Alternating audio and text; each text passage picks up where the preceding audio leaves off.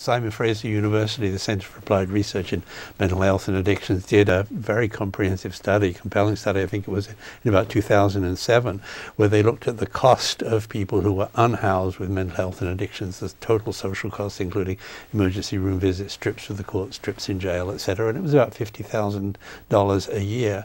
Then they looked at what the best or the most intensive housing supports would be, including the housing plus the support teams. It was about $37,000. So if you can work the finances, there's clearly a cost benefit to society in actually doing the right thing that we know that works, as well as the benefit to the individual.